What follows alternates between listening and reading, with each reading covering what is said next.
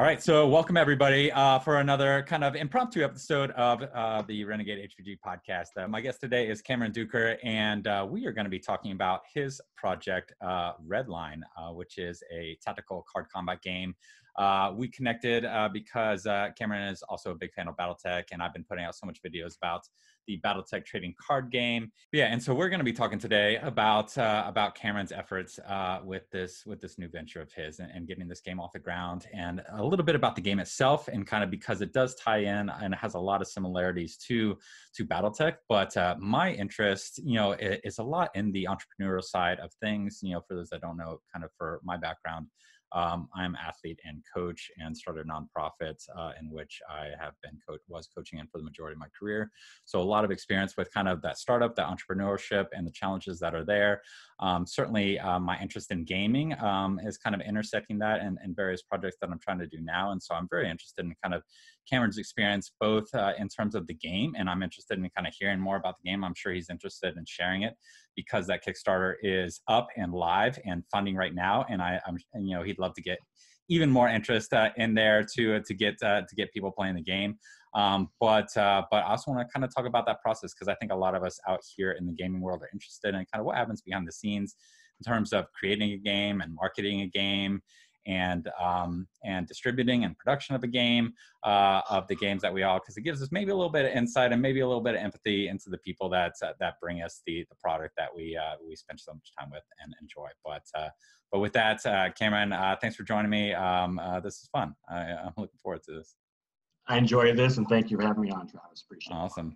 So one, kind of coming up with the idea, talk to me a little bit of kind of what brought you to REDLINE, kind of what were those initial seeds that brought it up, and kind of how that process came from idea to where you are now, and that process of fruition. REDLINE has an interesting story in that we actually go back to 2016, and I mentioned this before a little bit, but it actually was a mobile game back in 2016. I got bit, so I'm a lifelong gamer, grew up playing BattleTech, card games, BattleTech CCG, Magic, Risk, Axis and Allies, my friends Friday night, everyone else at the football game, we're at my pool table, gaming, RPGs, all that stuff. So my dork card is secure. But later in life, I X-Wing miniatures game. I don't know if you ever played that or knew of it. That's my main game. I got up to 13th in the country playing X-Wing miniatures. So I played that, and instantly it brought me to BattleTech. For whatever reason, the movement, the miniatures, just the movement focus. My mind is like, oh, this is like an updated version of BattleTech, but with spaceships and Star Wars, which I love also. Yeah. But I just kept, man, this is a faster, quicker BattleTech. And so, for whatever reason, I was like, man, this would make a great mobile game. I don't know why I connected those dots, but just like a simplified version with the movement. That was the key thing. Movement is what makes it great. There wasn't. I was angry and upset. Like, why is no one making there's little games on a grid? It's like chess or hexes, but not the movement. And if you want something done right, you do it yourself. So with no experience at all, except being a gamer, I dove right into developing a mobile game. No background at all. Awesome. Can't code, no art, no idea what I'm getting into, but was able to get a team, and we actually got a playable alpha of REDLINE with 3D models and animations and sound effects, and I'm just flying by the seat of my pants. You don't know what you don't know, and so let's just get it done. But that's where a lot of the concept, the story behind REDLINE, the models, the Efreets, the genesis came from that. That was pretty ambitious, and that ended up falling apart. And so for years I was salty, like, we got these, if you look at our games, the art is, first thing people say is amazing, because we put a lot of work into it. The Efreet designs, our mechs, come from an actual BattleTech designer. We were able to get to work with us right away. So like, the game looked awesome, but nothing came out of that. And so it's just, one of these days, I'm going to come back to this, and we're going to do something with it. And so these days now, I'm still a big gamer. Magic the Gathering is probably my number one vice. Why not combine the two? So that's where the new version of REDLINE came from. It's a mixed mash of the art and ideas from the mobile game combined with games I love today, like Magic the Gathering, but I wanted to get that experience when I was a younger kid, playing on my pool table, miniatures on maps, the tabletop experience. So it's really trying to combine a lot of things together at once, if that makes sense. Yeah. The game is built around movement, but movement with cards. How do you do that as a card game and still having to be able to flank and to push up the middle and set up ambushes, but still having deck building and customization. And the game, it does a pretty good job of doing that. So that was the inspiration. Awesome. And so is the focus currently now purely on kind of physical cards in the card, or are you also kind of developing the mobile game in the background as well? No, the mobile game is dead. Gotcha. That's long gone. It's much simpler to do a card game. Hmm. That's my wheelhouse because that's what I like. Like I said, I'm a Magic junkie right now. Yeah.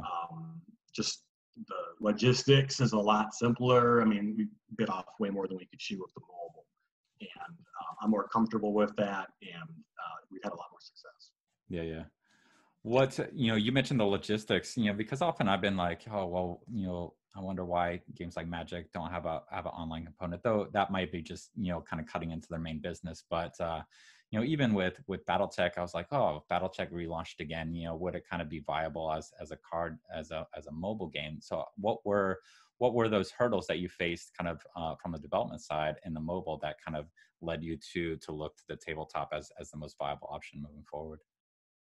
So mobile, I mean, even a mobile game these days, the quality, the graphic, what people expect is so high. So just again, with it still sounds weird to say it, but like with no experience at all, trying to jump into that, like it's not even the deep end of the pool. I mean, you're jumping into the ocean at that point. Yeah. To get 3D models made and to find coders that can make the game and nobody. It was just, I don't even know what I was thinking at the time. It was just excitement and ambition and let's do it. And it's fun. It's fun to create and develop things. But it's just so much work for biting off more than I could chew. Card games are much simpler. You can write out the text. You can play test right away. You don't got to wait for the latest build of something. It's much easier to get 2D art and 3D illustrated models and stuff like that. So it's again, logistically, I mean, it's cardboard. It's much simpler than coding and building and Unity and all that stuff. Yeah, and for those that have that interest and kind of I'm sure there's tons of people out there that are like, I have this game, this idea in my head, that I'd like to do. Like, what's even for this step here for getting on the tabletop, what kind of connections, what kind of networking, what kind of relationships have you had to build and collaborations have you had to build to kind of make this function? Like who are the gears, I guess, in the machine that you're using to kind of get this up and going? That's a good question. And for me, being a nobody in nowhere with no experience, no background, I'm a dime a dozen. There's tons of people, like you said, I got an idea for a game, but you got nothing to show for it. And you need to collaborate. You need strong artists. You need marketers. You need good cop. You need a team. I've done a lot by myself. Yeah. I won't say, but you still need people to fill in the gaps. I mean, any business, same thing, right? You find the people that can strengthen up your weaknesses. So my advice, and I'm a big believer and preacher of this, is that you show the most that you can. Ideas are cheap. Dime a dozen. Everyone has them. Nobody cares. You got to have something tangible. So what I did is I created the assets I could. I created design documents. I created a story. I built art direction and art guides to show people, even if I didn't even have art at the time, but just finding art off the internet that looked like how I envisioned REDLINE to be. Here's my vision. Here's what we're going for. And when people can see that, first of all, that you've put in the work, it's not just an idea, but you've invested time and you've created something. And if you're making a game, you're going to need those things anyways, right? So build up your design docs. I'm going to keep saying that, design docs. Everything you can, detail it out. And then you can share that and show people your vision. And then they can make a decision like, I can see where you're going. I'm going to pass. Or people, this is kind of cool because there's artists out there, there's creative people who are looking for projects that they want to work on. There are, but again, a lot of people just disrespect their time and show them nothing. And of course they're going to walk, and then, well, can you blame them? Respect their talent, respect their time, and really, you only get one chance to make a good first impression. So put your best foot forward and have something to share, something tangible to show. You can get far. You're going to get a lot of rejection, but you can get far. You'll be surprised. And the internet is such a level playing field. There's so many people out there. You just got to connect with, find them, and you can get a lot done for very little amount. Now, are these people coming on? Are you hiring these people? Or are you finding people that are kind of coming on as partners or sharing? Like and on the financial side, how does that work with kind of bringing on these collaborators? So I haven't shared this openly a lot. There was no need to, but my background, I'm in education. I'm a broke, single parent, educator, and I live in Arizona, which is like one of the worst states to be an educator. So budget was something I just didn't have. And a lot of entrepreneurs, probably you're in that situation. Yeah. But I had one asset, which was invaluable, and you can't put it, you can't, that's underestimated, I guess I would say, time, right? I had time to make up that difference. Money is kind of a shortcut. You can always buy the help that you don't have. You can buy the assets you need. Or if you have the time, it takes longer, you can invest. You can build it yourself. You can find people who can, like I said, fill in those gaps that you have. So with REDLINE, we had a little budget for the things we kind of needed quickly, but a lot of the game was, I don't know if I should say this, next to zero budget. I didn't have it. Finding people who are hungry, artists who want to build their portfolios and they want experience in the industry. We've got professionals too. Our art team is awesome. We got students, hobbyists, professionals. One of them is even in high school still, right? But I mean, they're hungry for opportunities and they want to work on something cool. So again, you got to find them. You're going to get a lot of rejection, but you can find help if you have something to show. And when you're finding them, are you just finding their work that they have online and reaching out to them? Are there website? I mean, things like Fiverr are certainly out there to kind of bring on little talent. I don't even know if you use that, but I would go hunting. I would go recruiting, and I would go and look online, places like Reddit, Facebook. There's people. We share everything these days. So if I find something that was cool, right? That I think would be a good style and I turn people down. Like, I like your work, but it's not really what we're looking at. Yeah. I would reach out to them. Hey, I'm working on this project. It's called REDLINE. It's a card game. Here's what we have so far. I show them our assets we have. If you're interested, we can talk about it. And you will get people that will say, I want to know more. Let's talk. Okay, let's see. And then you can build connections, or maybe they know somebody. And once you start getting assets in, right? Yeah. It's like a snowball effect. Then you can use those to go and show people, here's what we've made. This will, and you'll get, it will build and build on itself. You got to start somewhere, but that's how we were able to do it. Just reaching out, and then eventually, when the snowball gets big enough, you will actually have, and we're at that point now. People will come to you. I found you online. Oh, this looks cool. Did you need any help? And you're like, oh, of course, yes. And so it's really building that momentum, building your project up.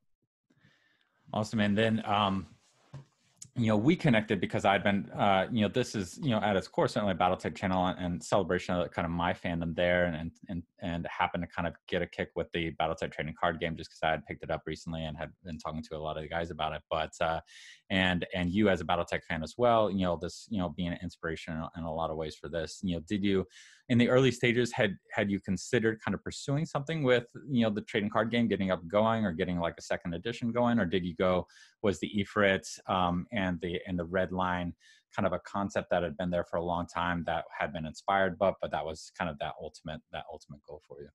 Definitely inspired. Like when, back to the mobile game, the game's got strong BattleTech roots. I keep saying it is a spiritual successor because this is what I grew up. This is what I know. Yeah. I was never into Gundam. I liked Robotech a little bit. BattleTech is my bread and butter. And so I grew up with the Clan Invasion, Takayed, and Aaron Cal. That's my gaming DNA. Yeah. So I can't not make it like that. And we get compliments and detractors a lot. Well, this is a ripoff, or this, and I take that as a compliment personally, because again, well, the irony we are of our own entity in every way. Yeah. But you can only do a Mac is a Mac is a Mac. Yeah. So there's definitely that cross pollination. Yeah. Well, the ultimate irony of a BattleTech fan calling anything a ripoff is probably lost on the people doing it, but hopefully it's not lost on anybody who really understands and appreciates the origin. No, I mean, people will tell me all the time, you better watch, Harmony Gold. Let's not talk about it. But no, like I said, our designs are our own, our lore is our own, our story, everything is its own entity. And if you get that impression, like I said, I think we did our job. So yeah. Very cool. Very cool. So let's talk about the Kickstarter and kind of, not only kind of making sure people know that it's there and that, if they're interested in kind of what we're talking about, one, that they need to go to Kickstarter and look up REDLINE to kind of get that information about it.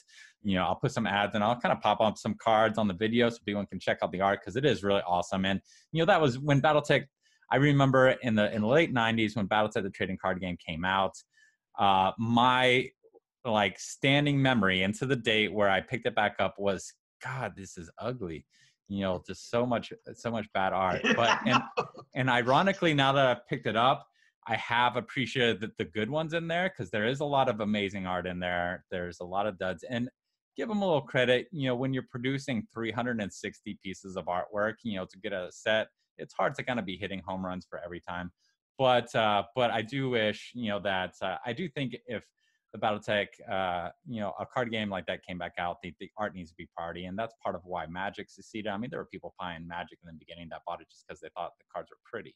And for me, the little custom redesigns I've been doing for fun, kind of on the side, are really just like find an awesome piece of art and then make a card out of it. So yeah. And you've certainly kind of embraced that. I know that the cards look beautiful, and kind of the artwork that you've sent me, looks awesome, from beginning to end. And so, that's, it's good to see that. I think that we put a lot of work into that. Yeah. A lot.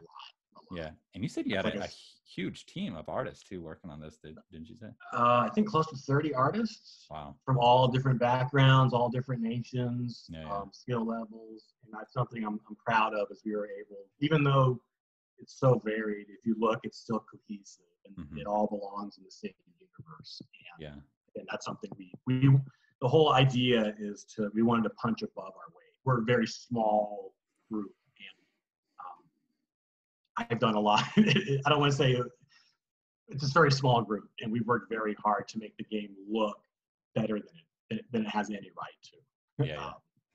Well, that was you touched on my next kind of compliment for that, was that the consistency of the art is impressive. And so, if you go back to that BattleTech, there's, and it could be a good thing, bad. I mean, even in the original and Magic, they have different artists with the different styles. In BattleTech, there was definitely, if you go look at old Magic cards from that time period, it wasn't that art wasn't great either. I think the problem is being BattleTech players. We're used to the great art in the source books and the readouts, and as you said, the art is kind of that. And it doesn't translate to the trading cards. But yes. Well, even BattleTech had its origins. I mean, we all have our 80s source books, with their art that clearly was under a deadline, to get that book out. But Tex does a great job with his channel at Black Pants Legion. I love the videos where they go through the art and then just just kind of running commentary on the various original BattleTech art. But I mean, the thing about putting out a product now is, you're not competing against 1997 BattleTech or 1993 Magic. You're competing against 2020 Magic, and it looks good. It's fun. It makes a difference to play with attractive cards. It does, and again, that the bar has been raised. I mean, gaming is way different than it was back in the 90s. It's a big business. It's more popular than ever before, and if you You want to compete, you got to meet that level, right? I mean, I guess you don't have to, but we wanted to. We wanted to not look indie. We wanted to be slick and polished. Definitely. Well, let's talk a little bit about the game. Talk to me about kind of the mechanics and the design. Like, for the game design itself, was that you, or did you bring in a game designer to do it? And then, like, talk to us a little bit about what that game design is. What is the gameplay like for REDLINE? REDLINE's very much a Corona baby. Is that when I lost my gaming group for social quarantining, this kind of filled that gap. So was able to play test with my play group a bit, but a lot of it was kind of internal, and I had tons of time to play test myself and then to get friends. So we've gone through a lot of iterations, but the core goal was to take the tabletop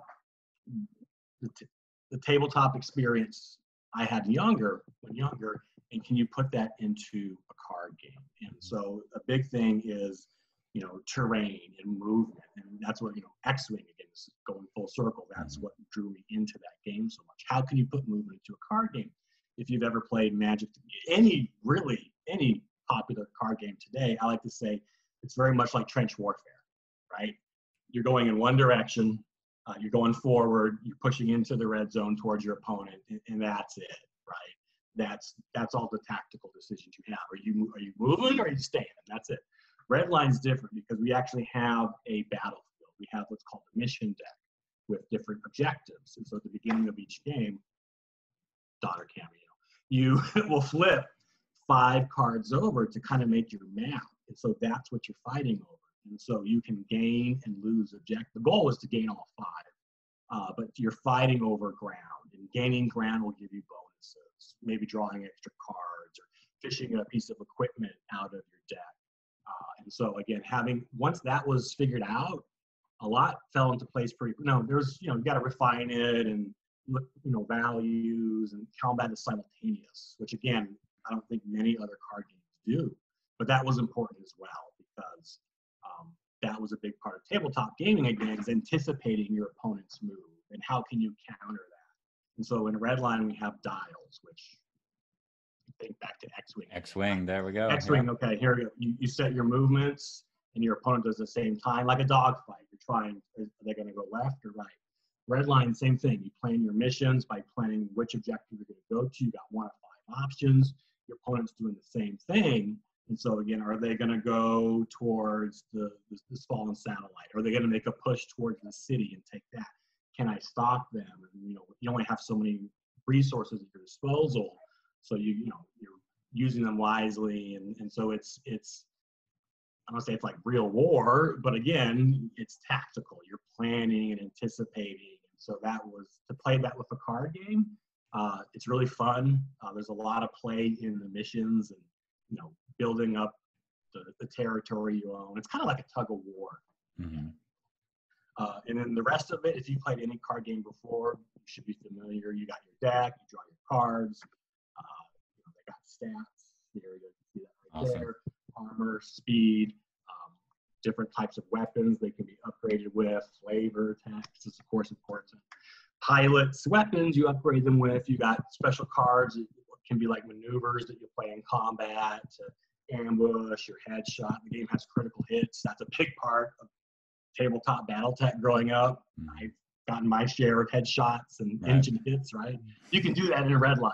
So, you can score a crit and you can like lower someone's movement speed or blow off one of their weapons.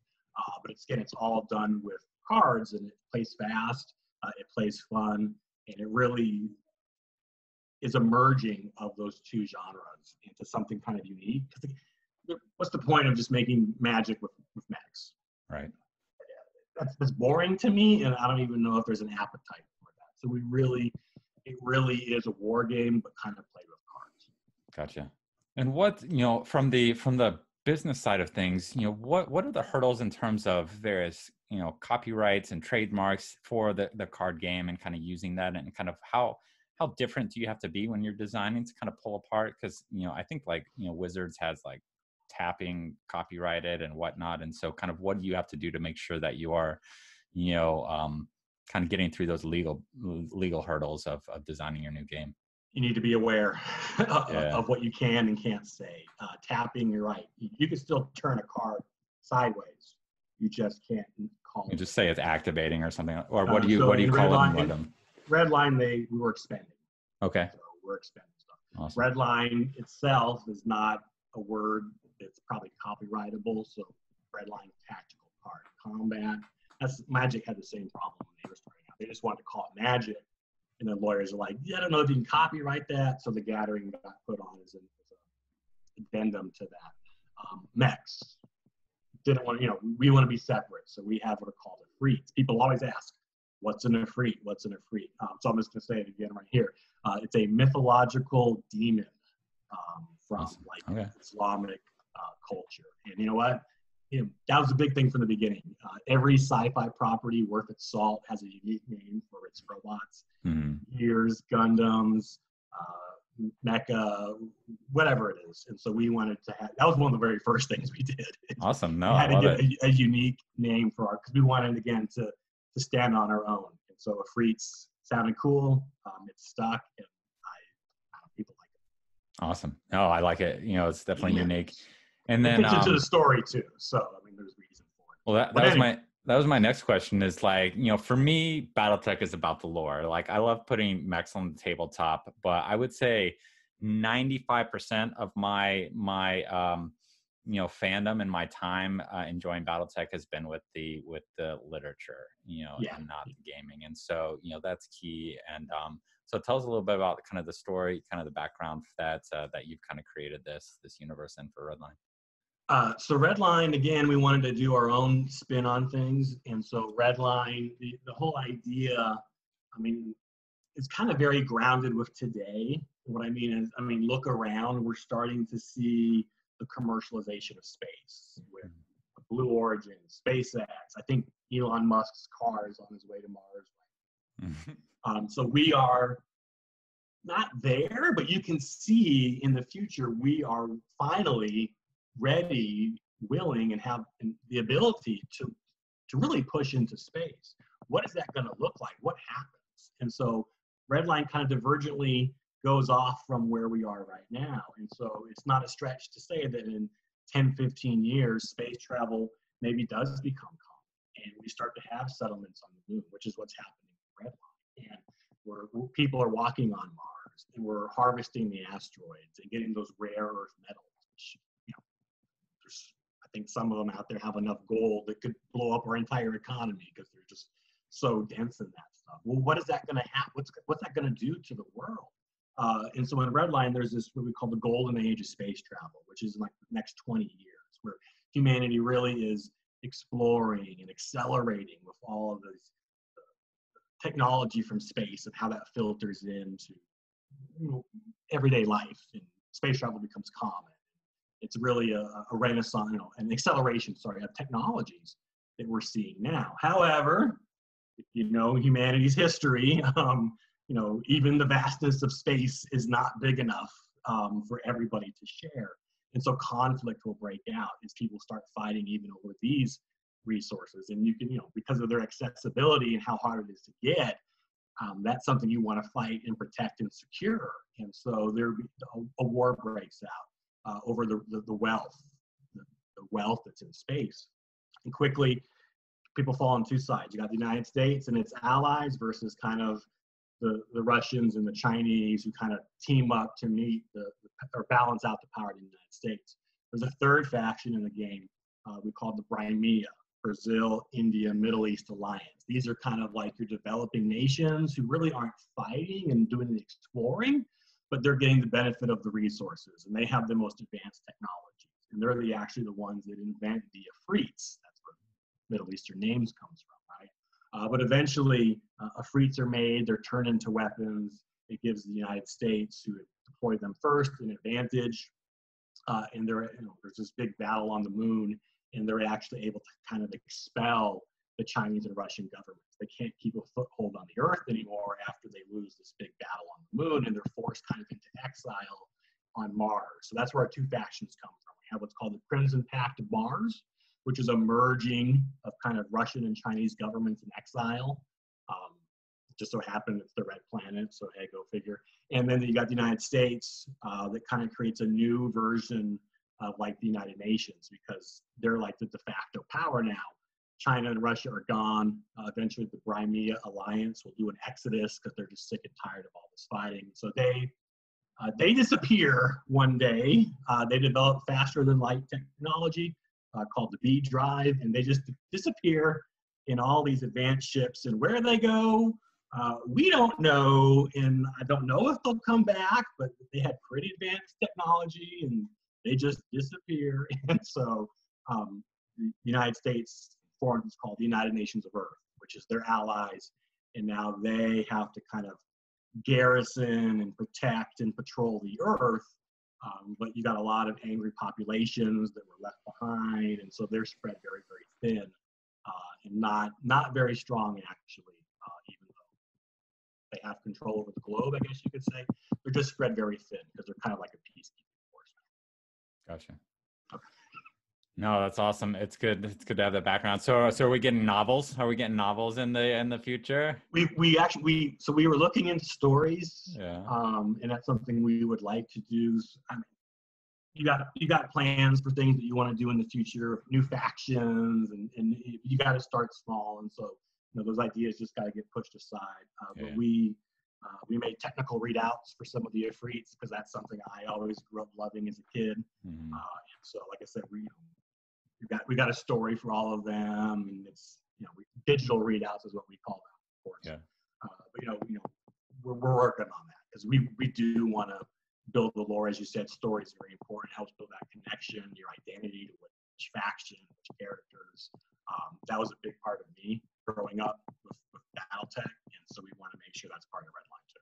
Awesome. Well, it's going back to the Kickstarter. We're coming up close. I'm going to try to kick this out quick for you so we get a little bit of exposure. Hopefully, drive some interest if anybody's watching and wants to kind of dive into that Kickstarter and help back it. We're coming up September 4th. Kind of is the deadline there. And what kind of the options are people have for kind of backing, or what are kind of the benefit levels that people can look into and hop in there? Yeah, so we got a couple days left.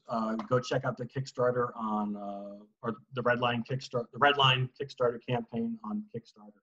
We have a lot of great options for backers that want to try and back our game. The base game is only $35, I believe. Mm-hmm. It's a core set. It comes with 2 decks, all the dice, token, everything you need for a 2-player game. So you don't need to go and buy separate things. We have miniatures of the Efreets. Ooh, you don't need them for the game. You don't need them for the game. Yeah. But again, we know that that the designs are really cool, and there's a lot of maybe tabletop players, so they're scale. Again, our designer used to design BattleTech mechs for Catalyst games. Oh, I like it.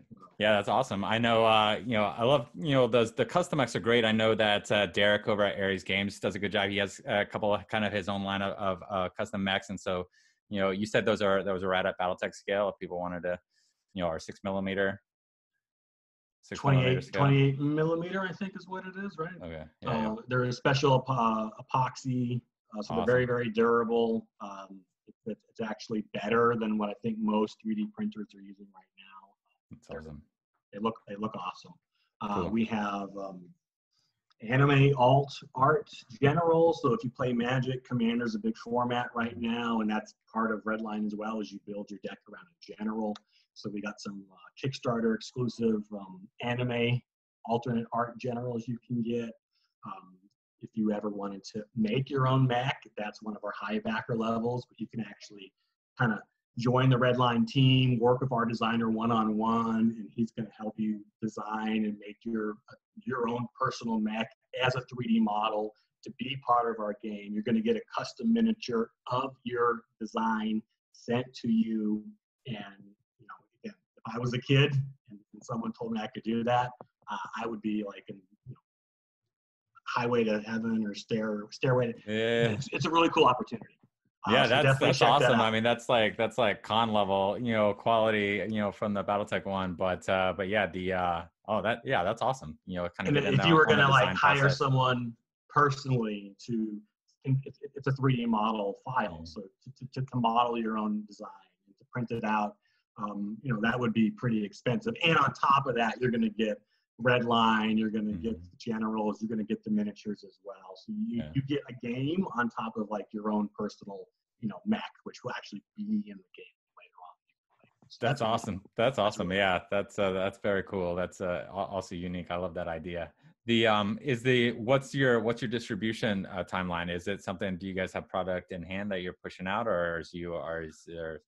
The game's about 90% done right now. We got a lot of the art done. We just need to get maybe a few more things. Production, we're aiming for like a May shipping date. So we'll see how that goes. It takes a long time to finalize, to get proofs of concept, to start the actual production and shipping. And maybe you heard there's a pandemic going around right now, which definitely is messing with shipping all around the world. We are shipping around the world, and so May gives us a little bit of a cushion. We're not like fighting to get it out as soon as possible. We're just being honest, and you know, May is what we're aiming for, and so that gives us some time for we're building in some delays if they happen, but definitely maybe even sooner. We'll see, because the game is pretty close to. Yeah, well, just looking at kind of all the graphics and stuff available on the Kickstarter page, you know, there's a lot of it fleshed out. It looks really good there. But awesome. Well, I'll kind of get a little, maybe a little commercial or ad or quick video to throw up, you know, with this video for kind of people watching that can kind of see it, you know, but also make sure that they're kind of cruising over to the to Kickstarter page, searching REDLINE. If you just search REDLINE, you'll find it. It'll come up. I've tried it, but REDLINE Tactical Card Combat Game. Full name. Where else can people connect with you, Cameron? Where's all your social media tags? Yeah, we got. I'm not going to give you all the different ones, but just look up Saving Throw Studios is the name of our studio, or look up REDLINE. We're on Twitter, Facebook, Instagram, Reddit, all those different things. So yeah, we're out there. You just got to go. Very cool. Well, I'm rooting for you. I want to see this kind of get through the line, and definitely I'll kind of get some cards myself, and look forward to you know, get them on the table maybe next May, and yeah, we'll have some fun with it. But if you like playing war games, we got you covered. If you like playing card games, REDLINE has that. If you, like I said, are into the story and the lore, we're building that up. This is not a one and done. That's not the idea. It's an expandable card game.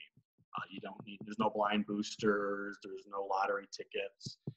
The game is built to grow. We have plans for more factions, new expansions, new generals, new decks. The game is here for the long hauls that we're trying to do. We want to build up a property, and we want to make REDLINE its own unique thing that players can really get excited about.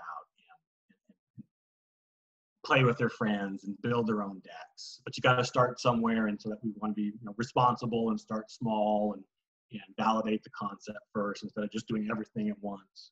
But yeah, please come and check us out. Check out the campaign. We put a lot of work into it. Share it, back it if you can. Days left, and we're super close. So we're looking forward to the last few days. Very strong. Appreciate the opportunity for being on here and sharing some things I've never shared before about REDLINE. Awesome. And definitely check us out. We appreciate it. Yeah. Well, wonderful. Well, good luck with that. I know Kickstarters, that, you know, my understanding is that they kind of surge in the beginning and surge in the end. So we're ready for surge number 2, and hopefully people are watching this can kind of contribute to that. We're gearing up for the last battle of the campaign. Yeah. Awesome. All out assault. So. Awesome. I love it. All right. Well, thanks a lot, Cameron.